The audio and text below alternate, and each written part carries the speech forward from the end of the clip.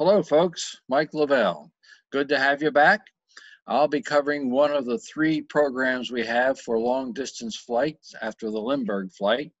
As you can see from the title, I'm going to be talking about the Pacific in the summer of 1927. This talk is a little different than my two colleagues who featured an aircraft and their crews on long distance flights. This will certainly be a long distance flight. We'll cover the distance between the mainland, specifically San Francisco and Oakland, out to the Hawaiian Islands. As you see here on the screen, about 2,400 miles or so. What we'll be doing, though, we'll be looking at several different aircraft and several different crews and the results of all that activity. It's pretty much focused on the summer of 1927. And if we look at a timeline, this is what we'll be talking about. And you'll notice right away I've added yet another flight other than the 1927 activity, which you see through the screen from about May to August of 1927. But there was an attempt at that same route to cross from the mainland to the islands by the Navy in 1925. So we'll take a look at that. That's kind of the foundation of the rest of this activity that you see on the timeline, with the exception of Charles Lindbergh's flight in 1927, May of 1927. That caused a catalyst of lots of activity from that point forward, which picked up all the events that you see on this timeline, which we're going to review. That it includes the flights of the Dole race and those before the Dole race. So to kind of start, let's just kind of take a look at the flight that the Navy had in in August of 1925. Why was the Navy doing this? Well, it's kind of in their purview to do such flights for a number of reasons. One, they had a base out there called Pearl Harbor in the Hawaiian Islands. They've had long distance flights before. 1919, they had the 3 NC flights across the Atlantic to demonstrate their capability as far as the Navy Air Wing. The Army came along in 1924 and had the world around the world flights with the Douglas World Cruisers. And now we're sitting at 1925, and it's about time the Navy thought that they would now go ahead and conquer the Pacific. The original plan was to have 3 of these flying boats, such as the one you see up in the upper right of your screen here, the PN9. They started out with 2, one turned back, and the one that got the furthest was the PN9. So the PN9 took off from the San Francisco Harbor, as it says there, August 31st, 1925, and proceeded out on course, staying on course, making relatively good time, reporting in on the picket boats that were out there from time to time, but a problem was arising. The aircraft commander, who you'll meet here in just a second, his name was Rogers, noticed that they were consuming far more fuel, especially the port engine, than was planned for. They attribute that to a couple of things. One, a couple of the long takeoff runs and finally breaking ground with a heavily loaded aircraft, but the port engine, the left engine, was running rich. They attribute that to spark plugs that they changed in San Francisco. But the problem it was causing, they weren't going to make Hawaii on the fuel consumption that they're experiencing. So into the flight, they reported to a ship that they were northwest of that ship. The ship took that to mean that they were on a heading to the ship on a northwest heading. That would play into a factor that we're going to kind of talk about here in just a moment. The long and the short of it was they started to look for a ship on that picket line that would be able to refuel them. They could not find that ship. The commander, Rogers, ordered a landing. So they put down, after making progress of about 1,841 miles towards the island, as you see there, another 450 miles to go. The landing was a good landing, no damage to the ship, They thought they would be found quite easily within a few hours. Actually, they began to realize that the ships were looking for them in the wrong direction. Why? When they reported they were northwest of the ship that they reported to, the ship interpreted that, as I said before, they were headed northwest to the ship. But so the ships that were out there all started looking to the south rather than to the north where they went down. Consequently, they were in the water and they heard some of the transmissions that the ships were going in the wrong direction, just simply on battery power before the battery gave out. The dilemma. Now they know they're there. They took stock of what their situation was. They had food for at least 5 days. If they rationed that, it would be longer, which they did. Rainwater would provide them with the needed water that they would have from if they had a long extended boat ride. But from the bottom of the ship, or excuse me, the wing, they removed the fabric and fashioned sails between the wings. And they decided to go about and navigate the rest of the distance to Hawaii, again, the 450 miles. Nothing was heard from them. They were presumed lost at sea. As a matter of fact, they were out there for 8 days when, due to navigation, they actually found the Hawaiian Islands. They could see Oahu. Again, the commander, Rogers, who I'd like to introduce to you now, and the rest of the crew, you see them there on the PN9. This is just before departure. Everybody's kind of in a happy mood there, waving. Rogers is in the center there. Interesting background. John Rogers was an Annapolis graduate. He was the #2 Navy pilot after Eli. And being interested in aviation, he actually accompanied his cousin, Cal Rogers, on the first transcontinental flight across the United States. And then he went and had some service time as a pilot with the Navy. However, in 1912, he returned to the fleet simply because the air arm of the Navy at that time wasn't offering promotions if you were in that activity. So it was kind of an assignment that where you would go and to get the experience and then go back to the fleet, which he did. He became a submarine commander.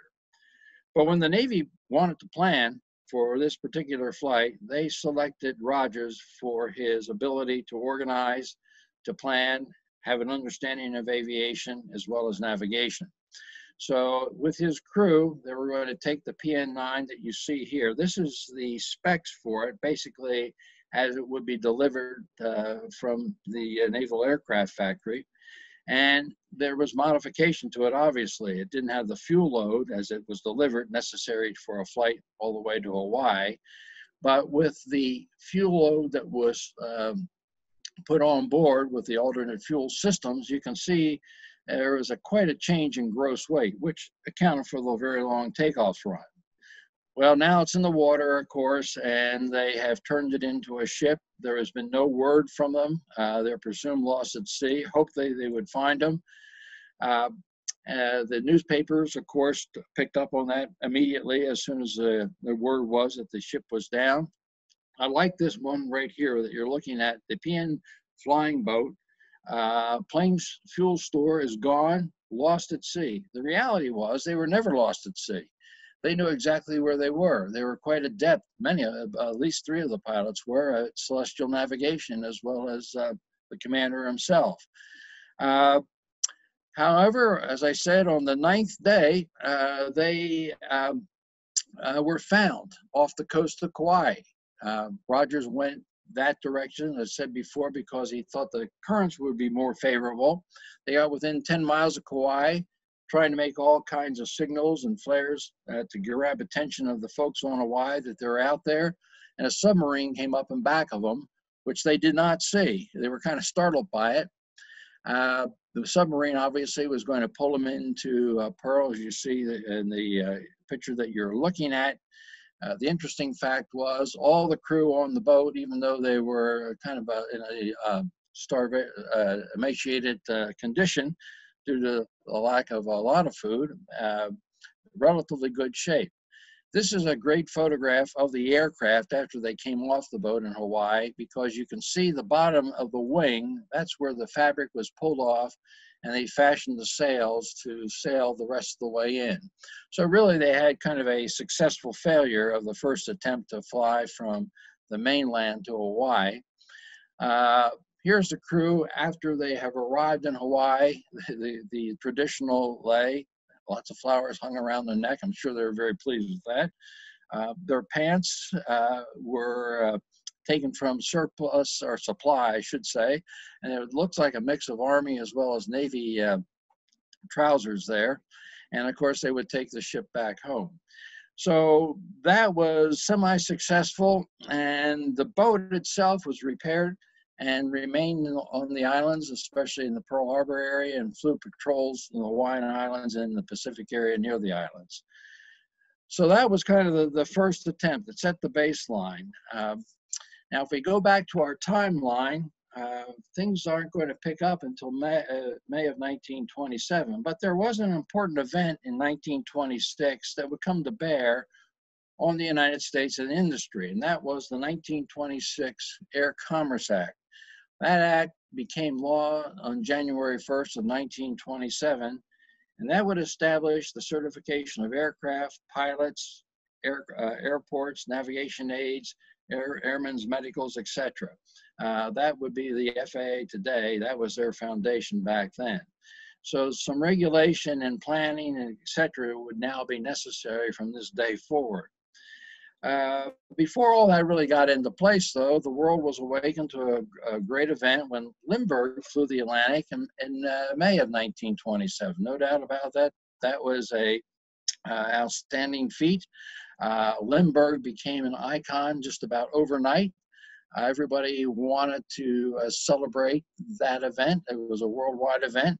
Lindbergh himself was interested in promoting aviation. He was not what you would call a risk taker, although he did take a very calculated risk on that flight itself. And other people had great ideas, and there was a great catalyst for other thinking that could possibly, the airplane could possibly now go forward and get backing for. One of those folks that were thinking that way was would have influence on this route from San Francisco to Hawaii. So if we go back to that, and the Lindbergh flight, May 21st, 22nd, 3 days later, James Dole announces that he too is going to offer a prize to fly from the mainland to or from the mainland to the Hawaiian Islands. And we'll talk about why he wanted to do that. That set in place a timeline because it turned into a race, what Dole offered. He offered actually two prizes. One, for the first person to do that, or crew to do that, would be $25,000. The second prize would be $10,000. Well, right away now, when you do that, you're going to have some kind of a race, whether you want it or not. You kind of fell into that. If you were a pilot considering something like that and to become the Pacific Lindbergh, so to speak, $25,000 is a great motivator, but you wouldn't necessarily want to just go fly for $10,000 and come in second and have no recognition other than the $10,000. That would be high risk. So in order to avoid that type of possibility, they set a start date. The original start date for the Dole race would be August the 12th. That would move, but that was the original start date. However, even before that occurred, there were some other events that people were going to attempt to fly the Pacific route before the Dole race official start. One was going to be the United States Army. They announced 3 weeks after Dole announced his prize that they were going to make an attempt to fly to Hawaii. We're going to be talking about each one of these flights prior to the Dole race itself. Then there was this curious case of Richard Grace, not a well-known pilot, but at least in local circles he was well-known. He was going to be the first one to, as far as he was concerned, to complete that flight. The Army aviators took off on June 28th. If you see there, Richard Grace took off on June 27th. So we'll talk about the outcomes of each of those. And lo and behold, because Grace didn't make it, but the Army did, there was yet again going to be another attempt, and I'll get back to the those that qualify, by Smith and Bronte. And again, this was all prior to the Dole race. In the meantime, if we look at this particular block on the timeline, 32 pilots applied to qualify for the Dole race. That was, in order to qualify at that time, you had to fill out at least an application. And then the second phase would be submit your application fee of $100. So all this activity took place before, as I said, the Dole attempt that would be now August 16th rather than August the 12th. So let's look at these. First of all, James Dole. He was a entrepreneur, a businessman. He got his degree from Harvard in international business. He had relatives on Hawaii. He got some land there and established a plantation at the turn of the century, a pineapple plantation. Did great marketing. Had a way of canning his pineapples to get them to market here in the United States, and actually made quite a bit of money doing that. The reason he established that Dole Prize, he wanted to bring attention to Hawaii. He also had the idea that it would be a while before people would actually maybe compete for that prize, simply because 2,400 miles over water is a long way. Secondly, the Ortiz Prize that Lindbergh just won, that went unclaimed for 8 years before Lindbergh made his flight. So that was, he wasn't anticipating quite the response he got immediately after this flight. And we'll see why that happened in just a minute. He was capitalizing, obviously, on the Lindbergh excitement. He was hoping Lindbergh himself would participate in the race, but that was not going to happen. And he wanted to promote the possibility, you know, Hawaii is really a nearby destination. All we have to do is have the right means of travel to shorten the time length to get there. So promote, at some point at least, air service. Now, back to the race itself, the Hawaii race now, as it's called, is at the $35,000 purse. The papers were billing it more spectacular than the flight to Paris. The flight to Paris was 1,000 miles longer. That was a spectacular flight. It was over a lot of water as well. The difference, I guess, between the two, there's no land forms whatsoever between San Francisco and the islands, and you have to be spot on with your navigation all the way across. But Lindbergh had other activities he was going to be involved in, such as his United States tour of around the country before becoming involved with airlines and what have you. However, there was a lot of advertisement that went along with Lindbergh, that he was capitalizing on some of that as well. And he said, I had a wonderful engine, and that he did. He had the right cyclone.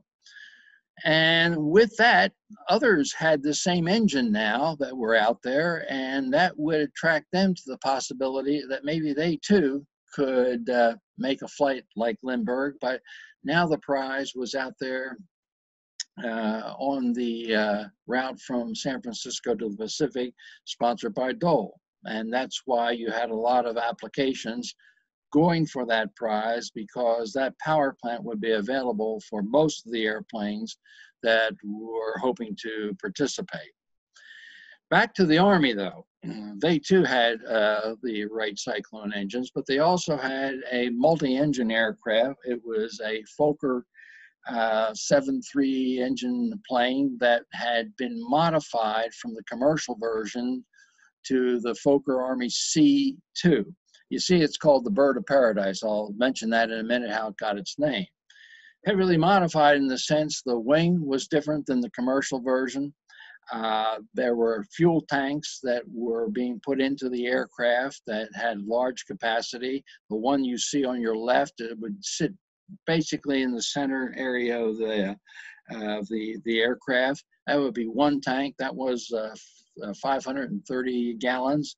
The one next to it was 335 gallons. They flew this aircraft after all of its modifications from McCook Wright Field out to San Francisco. When they arrived there, they decided they needed another 82-gallon tank. But up front, you can see the cockpit, and back here would be the navigator station itself. The whole purpose of this flight, they said it was not secret. It was purely to test navigational instruments, and the route to Hawaii would certainly be able to be a good testing ground for that. But again, the underlying factor was they've been planning this particular flight way before the Dole race, even before Lindbergh's flight. They've been planning this probably since 1925 at the end of the Navy flight. They didn't say it was secret, but they did call it Project Z. When the newspapers viewed the aircraft or saw the aircraft when it was out in San Francisco getting its final modifications for the flight itself, the press named it the Bird of Paradise. They thought that would be appropriate since it's heading out there to the Hawaiian Islands with the flower of the same name. If we look down here at the aircraft itself as delivered versus as modified, again, you can see the magnitude of the change due to the fuel of the gross weight of the airplane. That would be a very heavy aircraft itself. Now, the crew that organized and was behind this flight from the Army were the two fellows I'm going to introduce you to after we talk about this gentleman right here, because the Bird of Paradise was going to be ready to go on June 28th. This fella, his name is Dick Grace, and Dick Grace was a World War I pilot, a real character, I suppose. He was trained by the Navy, so he was a naval officer during World War I. He did get overseas. After the war, he came back and he found himself kind of a niche, a way to make a good living, and that was with Hollywood. And his specialty was crashing aircraft in front of the cameras for various movie genre that was coming out, having an aviation theme, as you see here in Wide Open. That was one of his. This is an interesting photograph simply because how many pilots do you see after crashing an aircraft proudly stand by it? Well, he crashed in his career probably in the neighborhood of 75 to 80 aircraft, survived it all. He made a real science out of crashing airplanes. He got hurt a few times, sometimes seriously. It put him in the hospital a time or two. But nonetheless, he was making a good living doing that. At the same time, out there with the Hollywood crowd, he was around the aviation industry, San Diego, Los Angeles, what have you. And he would come in contact with a number of folks that were involved with airplane construction and building. Martin was out there, Ryan. Bill Waterhouse was a designer that worked for Ryan Aircraft Company and had a lot to do with some of the analysis of the Spirit of St. Louis. He had built this aircraft, that is Waterhouse, for another Navy commander, Kroger, and somehow Grace acquired the aircraft, or was sponsored by Kroger, and he modified it for a flight to go across the Pacific. His plan was a little different, though. After the modification, which this aircraft was called the Cruise Air, it looks like a Ryan that Lindbergh flew to some degree, he put it on board a ship. And he got on the ship, and they both went out to Oahu, arrived in Oahu in middle of June of 1927.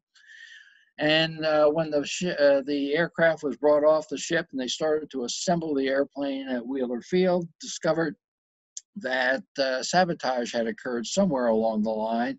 Somebody took a saw and sawed 3/4 of the way through one of the propeller blades. So he had a problem.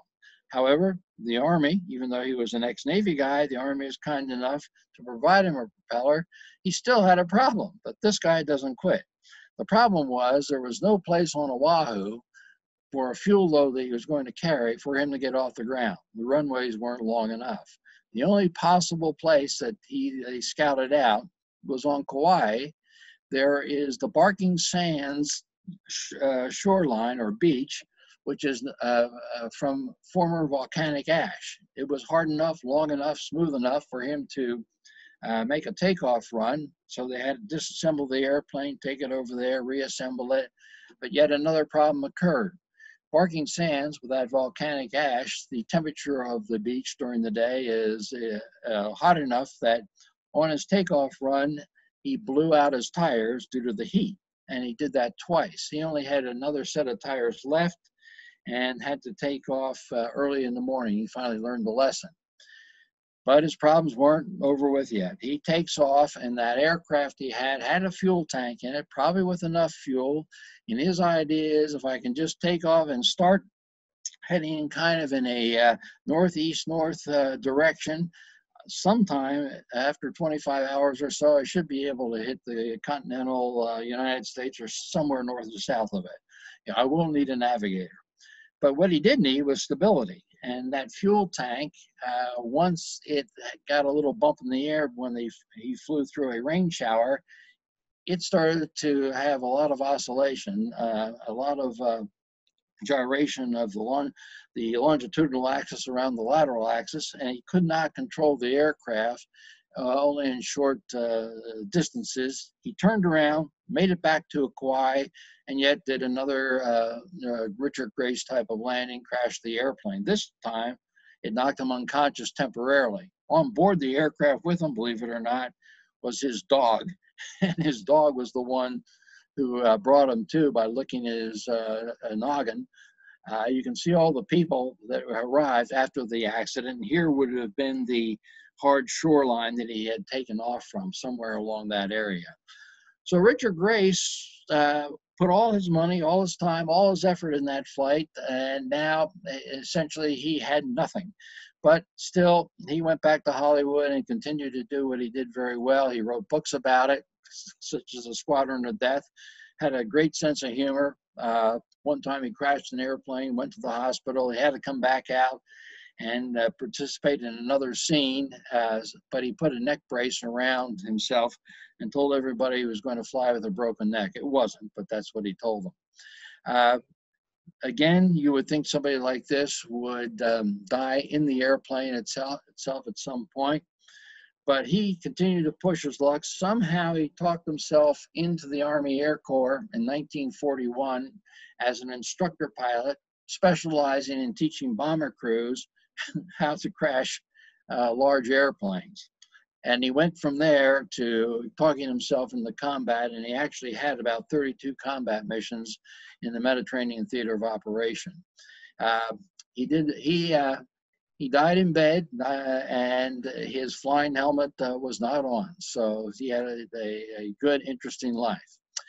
But back to the folks that made the first flight to the islands. Again, it was a well-planned out flight, well thought out. The navigator was Lieutenant Hegenberger, Annapolis graduate. He was also a pilot. The pilot was Mitlin. Mitlin was an exceptional pilot as well. He was a West Point graduate. If I said Hegenberger was West Point as well, if I said Annapolis, I was incorrect. Anyway, these two guys were going to make the flight. Hegenberger was the one that was developing different types of compasses and radio equipment, and that's why he wanted to experiment out over the water. He had been to navigation school with the Navy. Mitlin understood celestial navigation, would be doing most of the flying itself. In the airplane, when they left on June 28th, it was a pretty straightforward flight. Here you can see the log and the position reports that Hegenberger was keeping, along with the gallons and the fuel burn. About 3:30 in the morning, they spotted the lighthouse of Kauai. It was only 5 degrees off their nose. They didn't go right into Oahu to Wheeler Field. The reason? Weather was there, so they held at the lighthouse until that fog cleared. And even with that, when they arrived, there was a 25-hour and 50-minute flight. Here you can see their arrival overhead, and of course the traditional lie that they got upon arrival. One of the interesting things is they were both very hungry, and they both wanted to get something to drink. They had about 7 or 8 sandwiches on board. They just couldn't find them. Apparently, they were put under some equipment back by the navigation compartment, and one of the ground crew found them all when they had landed. The upshot of all this is they won the Mackey Trophy for that flight in 1927. That was for the trophy that the military gets, for one of the services would get, for the most meritorious flight of that year. So again, it was kind of an Army-Navy thing, but the reality of it is the Army-Navy cooperated back and forth in most of these events. The Navy, as an example, kept on their ships and their navigation or their radio equipment, etc., for the Army to use. But they became the first ones to complete that flight. So what's the purpose now of the Dole race? Well, the purpose was there's people who'd like to be out there and be known as the first civilians. Ernest Smith was one of those. Here you can see him standing here with his navigator Bronte, who, by the way, is not his first navigator. His first navigator, Smith, took off before the Bird of Paradise took off, but they had some issues when the navigator's windshield above the aircraft where he would do a celestial navigation, it blew off and hit the tail. They had to come back. They had some engine issues. The upshot was the navigator had enough of this. He felt the aircraft was not properly equipped. So now Smith, who wasn't really in it for the money, he was in it for the recognition of being the first civilian to cross, even though the Army has done that already. He had to go look for another navigator. He put an ad in the paper, and this young man, Emery Bronte, showed up. He was a qualified Marine navigator. He wanted to participate. He didn't care about the money either.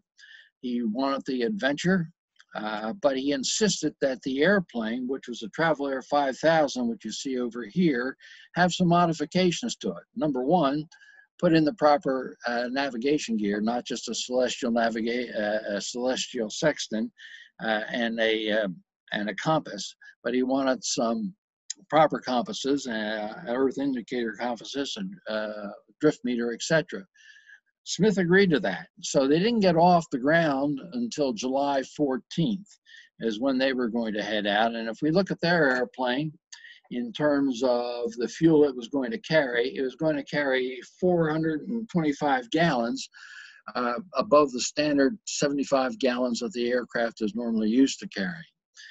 Their flight, however, when they took off, even though it was 5,100 pounds above the gross weight, when they left the San Francisco-Oakland area, it was pretty straightforward. Bronte was a very exceptional navigator.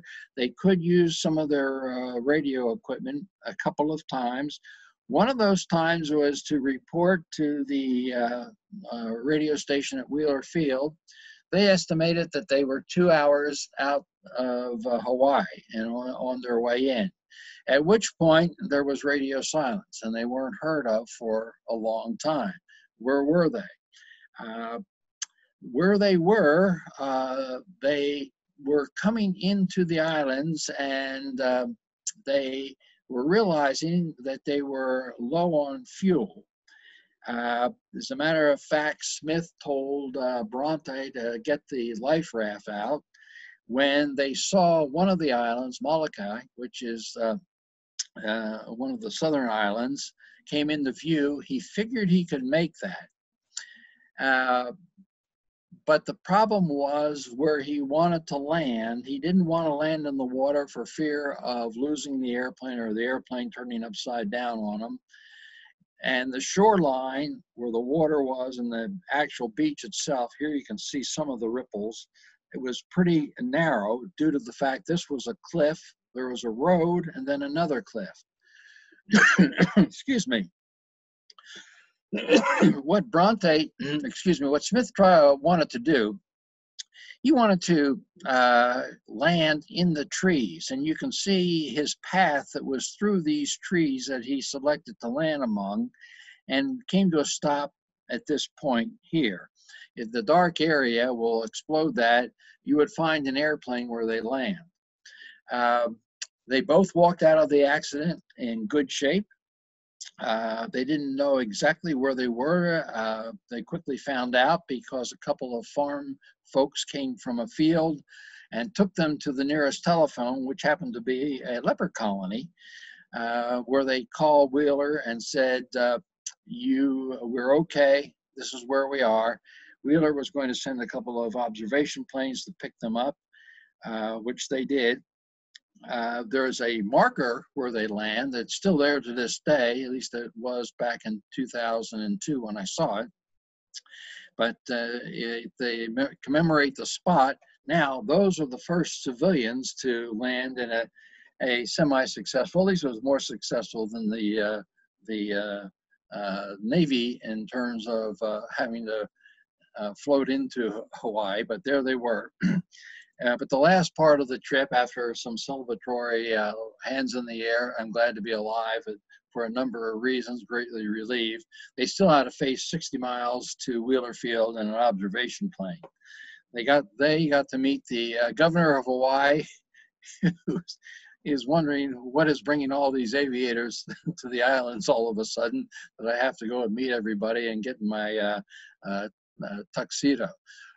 Bronte and Smith went back to San Francisco. They had, I believe, a parade in San Francisco, but that was about the end of the celebration for them. Although Bronte did assist a lot of the Dole crews that were getting ready now to cross and compete for the Dole Prize itself. So that kind of now brings us to the Dole race and the media frenzy that took place probably from the beginning of August until the actual conclusion of the race. So we'll cover that. As I said, there were 32 folks that applied for it, filling out the application. Of that 32, there was going to be 18 that actually paid their fee.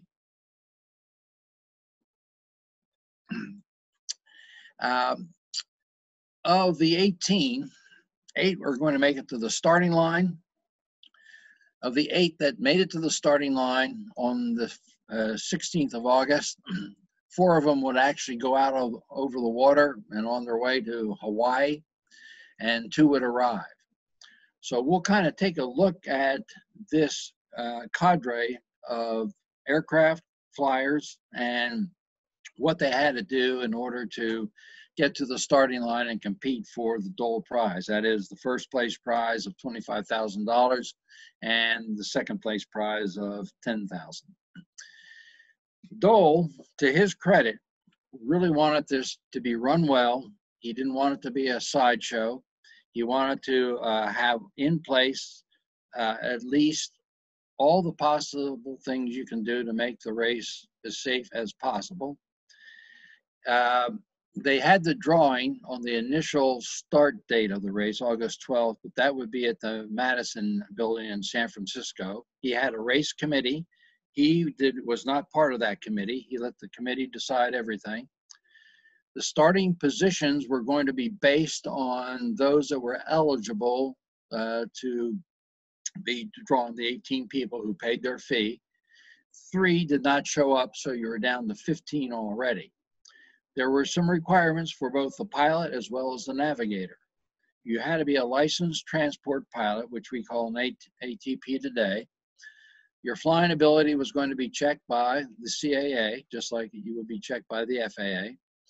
The pilots had to demonstrate to fly a cross-country course set by their navigator. Now, this is something new because most pilots haven't had that kind of luxury to have a navigator on board, types of flying they were doing. They had to make a takeoff, 50% load of their total fuel load, which the airplane, even at that, would be over gross weight. And the Hawaiian Islands, 317 miles wide, you had to be kind of spot on with your navigation, 3 degrees either side of that, and there's a very good likelihood that you would miss the islands entirely. So they went through and drew their starting positions. And they were going to, of course, have to pass their test. They were going to have that certified navigator on board, the practical navigation test. And one of the things, it's not shown in here, but their aircraft had to have a cruising speed of at least 90 miles an hour and a 10% fuel reserve above the required flight based on that 90 miles an hour and what they will say was their fuel flow. So it was requirements that were not slipshod. The airplane had to be at least a certified airplane when it came out of the factory, or at least experimental level, and it had to meet these requirements that you see here. Here's an example of some of the aircraft that were eligible for the drawing. We'll talk about some of these airplanes. But it was after the fact that the media was starting to be critical, when I say after the fact, after the race was over, of the quality of the pilots themselves.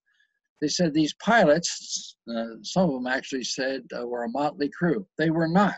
They were well qualified for that time. They did have experience. Yes, they were in high-risk positions like Dick Grace, crashing airplanes. Art Goebel was one of those pilots who had an organization called Black Cat 13, which supplied the movie, again, with stunt pilots, as well as a variety of air show acts where you transfer from one plane to the other by going out on the wing and dropping into the cockpit of another, parachute jumping, etc. But that's how they made their living. That's what was available at the time. All the pilots, I would say, had a great deal of experience. You can have a great deal of experience, though. What was new, of course, is they were going to do something they had never done before, fly over water for an extended period of time, holding a heading with a navigator on board. That was the major difference, and the takeoff itself, which we'll talk about. The other thing that was happening is the airplanes were checked out thoroughly. They had their own mechanics. They had representatives of the Wright engine company. They had propeller men. They had radio technicians for the 2 aircraft that had radios. And as you can see here, they had a lot of quasi-officials that just hung around because they could and got the pit pass, as well as a media trying to look for the human interest stories, which they found plenty. So in that sense, you might can say it was a circus, but the pilots themselves, the night before the race started, shut all that down. So they were very serious about it. Even prior to the race, though, this is some of the tragedies that occurred that had nothing to do with the Dole race in itself. A couple of the participants were naval officers, as you see here, this Lieutenant Koval and the navigator Wagner. They were going to fly an aircraft called the Hummingbird. They named it the Spirit of John Rogers, after John Rogers, the commander of PN9. John Rogers had died in an aircraft accident within a year of his flight to Hawaii when he was flying up from the Washington area to the Philadelphia aircraft factory. His airplane crash landed in the Schuylkill, or the Delaware River, and he drowned. So that was the Spirit of John Rogers. They took off 4 days prior to the start of the Dole race, which would be around August the 12th. They would have another crew member on board by the name of Davis. He was going to be the navigator on another Dole racer, the Willow Rock, which we'll talk about. He could not get his leave in time, so he had to take the train the next day. Fortunately for him, because when this aircraft took off, it took off in some low visibility, ground fog out of San Diego and crashed into the side of Point Loma. The airplane exploded, caught on fire, and unfortunately, the two lost their lives. Another aircraft was lost on its flight into Oakland to participate for the Dole race. This one was called the Pride of Los Angeles, the Carton Fisk International. Actually, it was a good airplane, even though it was a triplane. It looked somewhat antiquated, but it was modified. It had fuel tanks put in that were properly built and baffled. It was going to carry a pilot, navigator, both well qualified. They came up to Oakland to go through their qualifying test. On landing, they touched down. The aircraft swerved to the side. They attempted to go around, and they wound up off the field in the bay, as you see here. One of the backers of this aircraft was a Hollywood star, Tom Mix. He was pretty upset by the fact that his investment was wound up where it did. Nonetheless, another aircraft out of the race. Still yet, a pilot by the name of Arthur Rogers, flying a Brine, as they call it, monoplane, was going to do a flight test on August the 12th prior to flying this airplane that you see with the twin tail at Western Airlines Field. Here you can see the Douglas Mail planes. Taking on a test. His navigator was there. The navigator stayed on the ground, as well as his wife. He flew over the field one time, kind of came back around for a landing, and about 125 feet in the air or so, structural failure occurred, losing a wing. The aircraft fell to the ground, and he too lost his life in that effort. So now you have 3 individuals and 3 airplanes that were going to participate in that race, and now they're out. So here we have the Oakland Airport, where the flight was going to be launched from. Oakland Airport at that time was just a field, Bay Farm Field, I believe it was referred to. It was even and plowed. It had good drainage, but it was 7,000 feet long, and that gave enough room for all the aircraft with the fuel loads they were going to carry, room to get off. But here is also where all the flight testing would be taking place to qualify the navigators as well as the pilots. And it was a pretty straightforward test where they would take off a course designated by the examiner, fly to a point. It would be a triangle leg. This would be Mar Island, 350 degrees, 27 miles away. You go ahead and make your left turn, head 235 to the Farallon Islands, which is 49 miles away, and back to Oakland, pretty much straight east, 43 miles away. The reality of it was, that's nothing more than maybe a private pilot's qualification, or part of a qualification in their training. So the thing of it is that 3 people, 3 crews, actually failed that type of a test. Now, this wasn't the only round. I'm just showing you an example of one. And of course, what everybody was concerned about, your navigators playing a key role. Well, the navigators pretty much knew how to navigate. They were all Marine, either commercial Marine or through the Navy, but the pilots holding the course. So 3 of them were disqualified on a test similar to this. Aircraft were flying in. The 2 pilots, well, the pilot and the navigator, were well qualified. They came in from the city of Peoria, and they were very concerned about their airplane, in the fact that the aircraft could not maintain 90 miles an hour, and the fuel flow was high enough that even at below 90, they were going to be running out of fuel.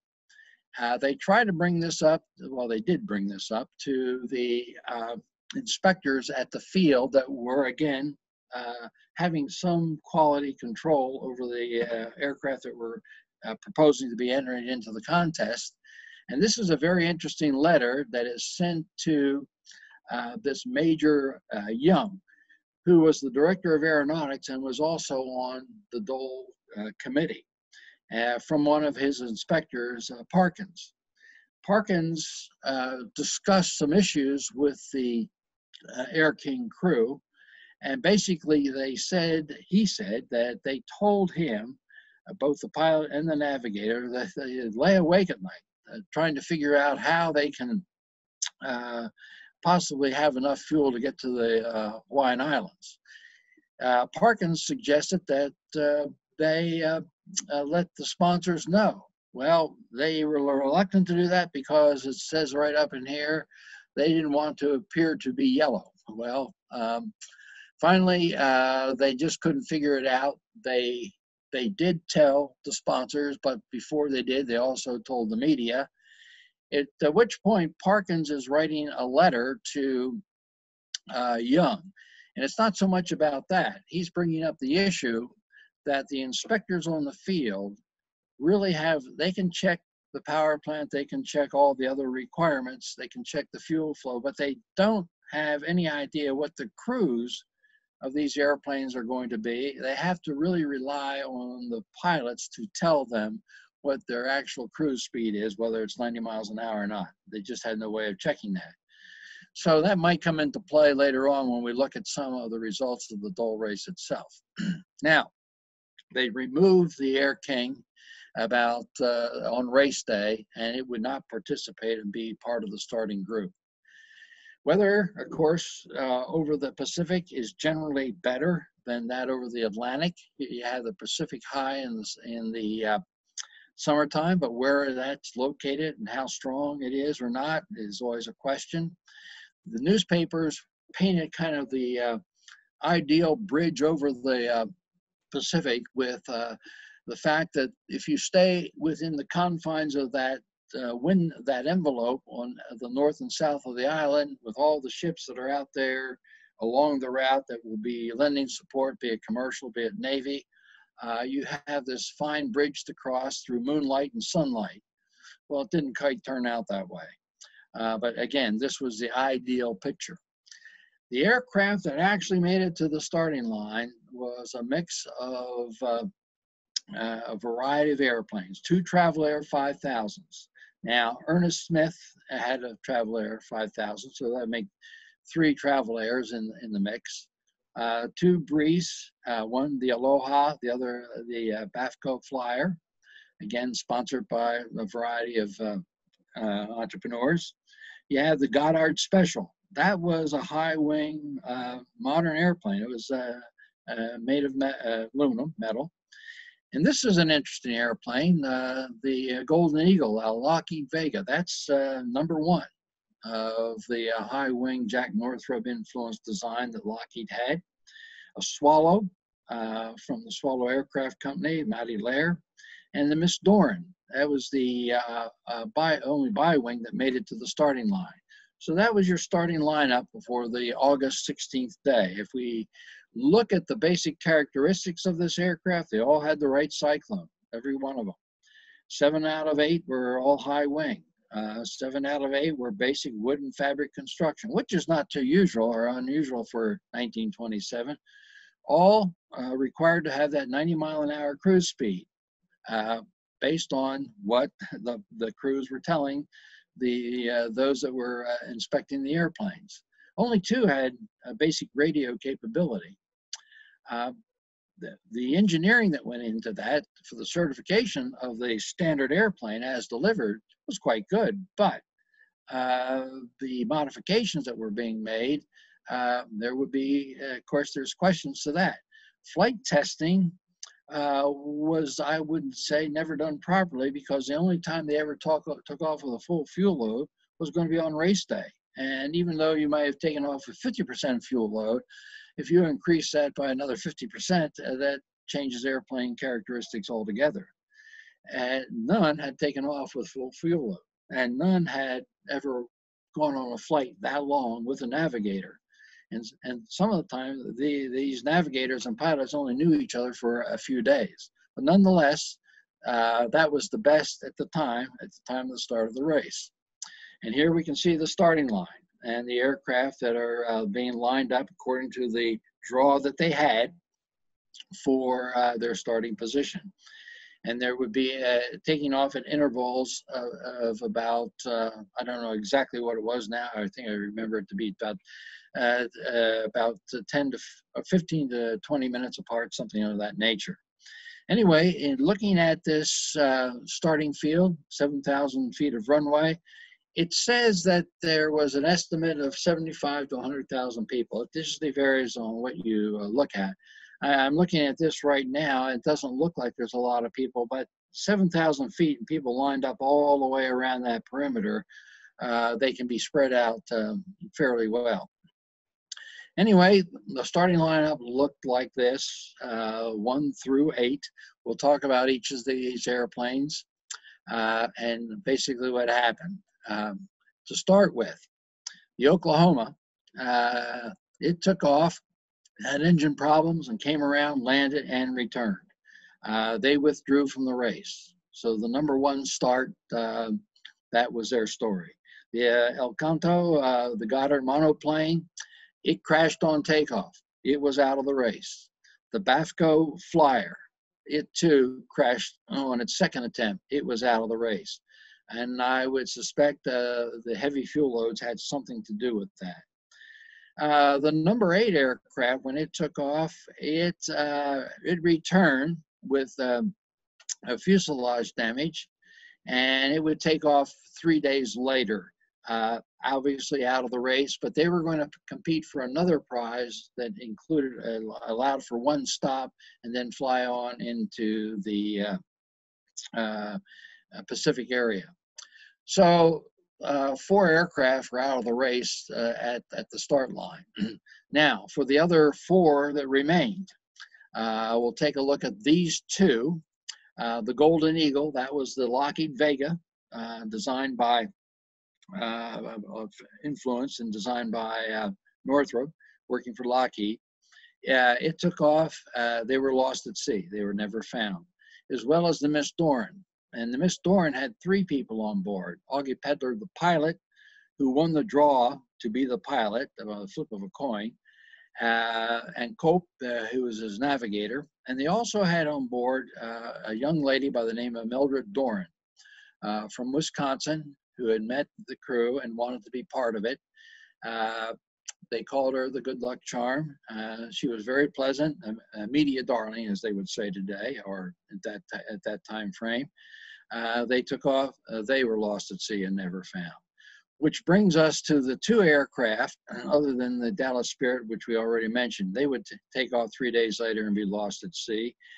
But the 2 aircraft that remained that actually made the flight was the Aloha and the Willow Rock. So we'll talk briefly about those 2. Walter Beach was at Travel Air at the time, and Art Goebel, who was also a stunt pilot in Hollywood, raised enough money to give a healthy down payment for the Willow Rock, or excuse me, well, the Travel Air at the time, and didn't have enough money to actually make the purchase. And Walter Beach connected him with Frank Phillips, an oilman who would become the financial sponsor.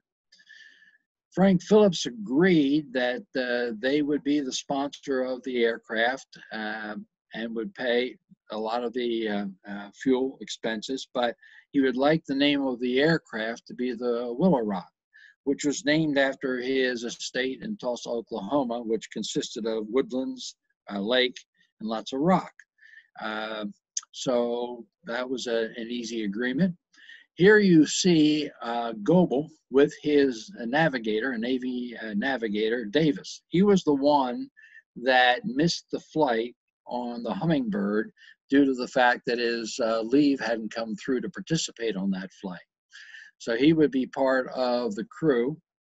that would guide Goebel across the water.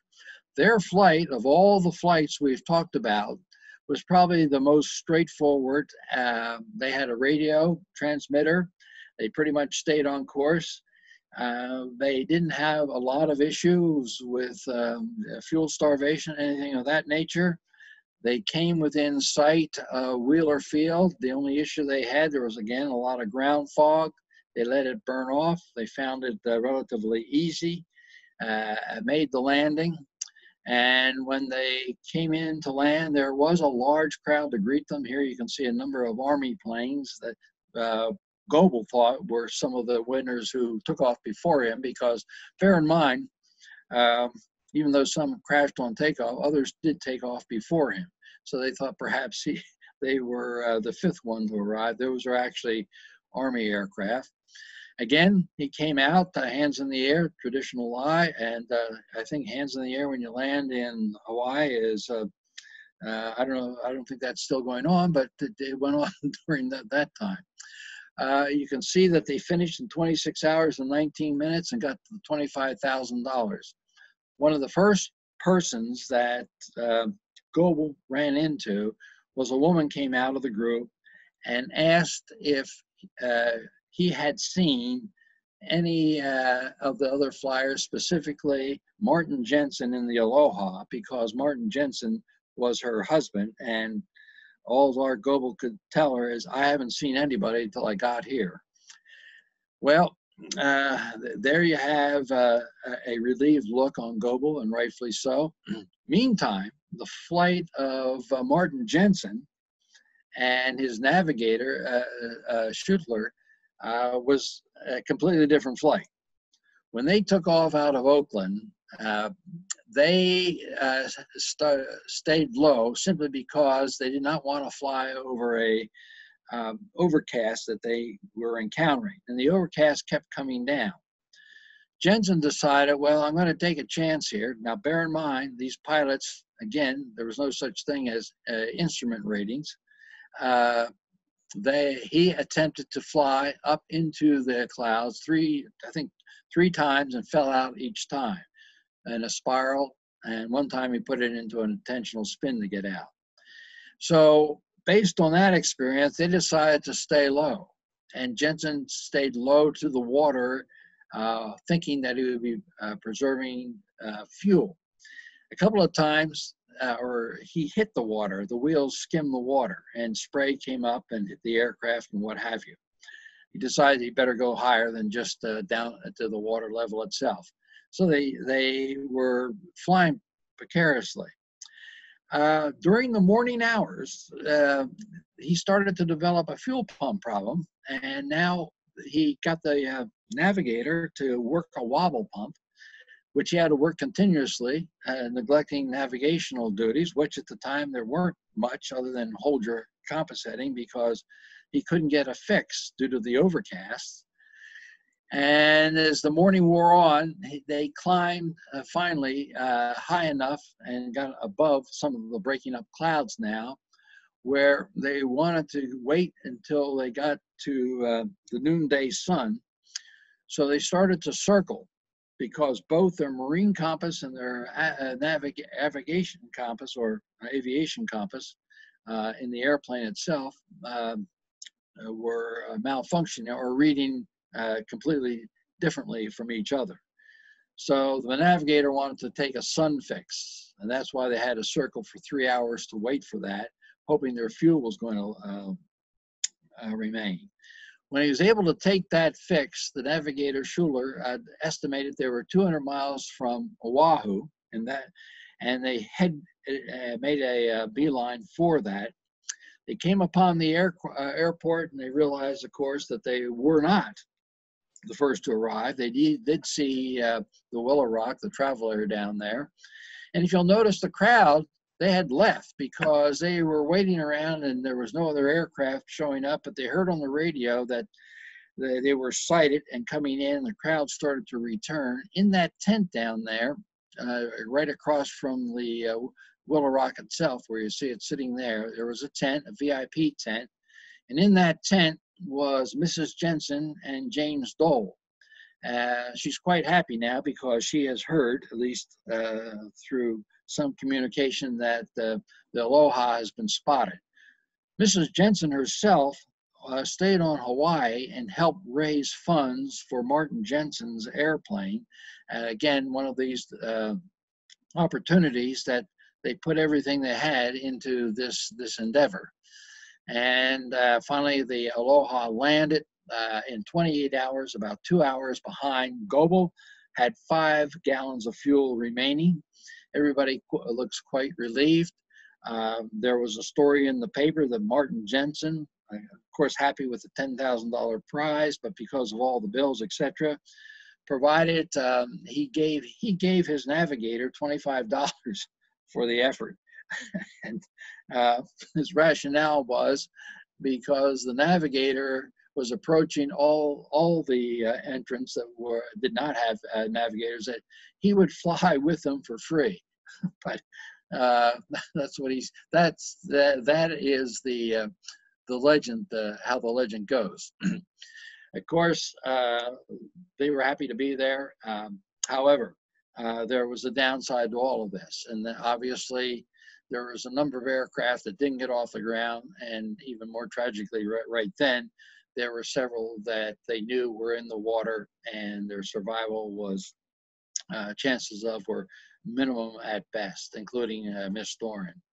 So the attention turned not so much to those that had accomplished the flight, but those who did not, and rightfully so, because if you get the pre-race losses, which we've talked about, of Rogers and the Navy pilot, as well as his navigator Wagner, combine that with the loss of the crew of the Miss Doran, and later on Scott and Frost on the Dallas airplane.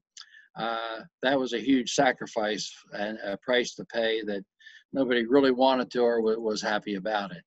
And not to mention, this was the crew of the Dallas. The others were the Vega crew. So all in all, there was quite a price to pay for this endeavor.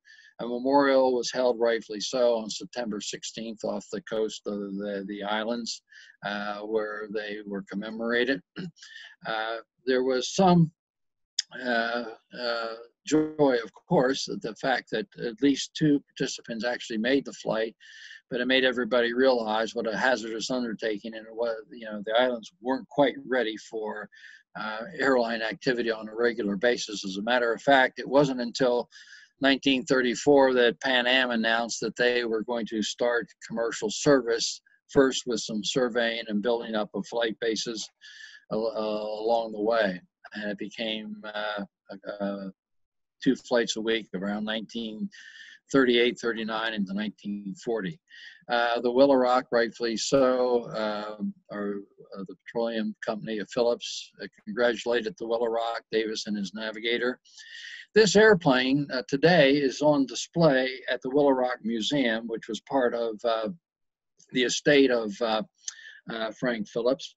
When I went to work for Cessna back in 1971, I went down there to visit and see the airplane.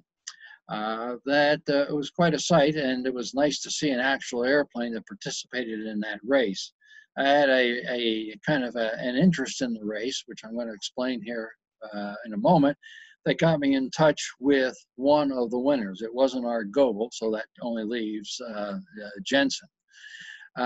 But before we do that, if we look at all that activity and all that flying that happened in the summer of 1927, you can see that's why there was quite a bit of excitement between the West Coast and the Hawaiian Islands. You can make anything you want of the statistics that you see listed here, the 13 attempts and the 30 people that were involved. They all made a contribution. They all had the right motivation to do what they were doing, whether it be for fame and perceived fortune they might receive, or the fact that there was a love of an adventure and a challenge. That's why it happened. The Hawaiian Islands today, of course, well, not today, but prior to the current situation we're in, at least up until 2000, 19, you had over 10.2 million visitors that come to the island by air each year from all over the world, not just the West Coast. So, they were way ahead of their time. That was all. This is a great shot, and one I particularly like because it shows some of the participants of all the different types of Hawaiian flights that we had just talked about. Barry Latter will be talking about the flight of the Southern Cross and the crew. Here's one of them that were celebrating a reunion in 1962. Hedgenberger, he was a general. He stayed in the service. He was the navigator for the Bird of Paradise. Art Goebel was the winner. This gentleman right here, his name is Martin Jensen. I came in contact with him. I've never met him personally, but the story is that when I got out of the military, I went back to college, or I should say I went to college. And part of the curriculum was getting through English 101 and 102, which still was the two most challenging courses I ever had in college. Bring on the math and the chemistry, that makes sense. But anyway, I had to write a term paper. And I came across a professor who had a soft spot in his heart for aviation. And I read an article somewhere about the Dole race. And I thought, well, I'll do a term paper on that. And he said, sure, that would be fine. In that article, Martin Jensen was mentioned that he lived in California and still was alive and somewhere in the Los Angeles area. In those days, you could call up the operator and ask for information. And they not only gave you the telephone number, they gave you the address where people lived. I called him. And, well, first, before I called him, I'm getting ahead of myself. I sent him a letter. And in the letter, I told him what I was doing, and if he had any information about the Dole race that I might be able to glean or talk to him, and because I like to do the hands-on stuff. Well, he sent me this letter back. It was a short letter, and you can see it's addressed to me where I was living at the time in Arizona. And he simply said, I'd love to help you. I don't have much. The only thing I have are all the clippings that the Dole people sent to me after the race. And I have those, and I've never been put anywhere other than in a file. I'll send them to you. And he did. And they came in this envelope that you're looking at. And from that, I was able to kind of cobble together a story of the Dole race, which became this term paper, as you see, written in March of 1968. By the way, I got an A on the term paper, and that's the last A I ever got in any kind of English class at all.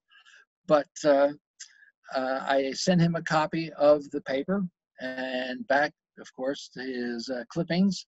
And in the in-between times, I did have 3 telephone conversations with him, and he did tell me about hitting the water, falling out of the overcast.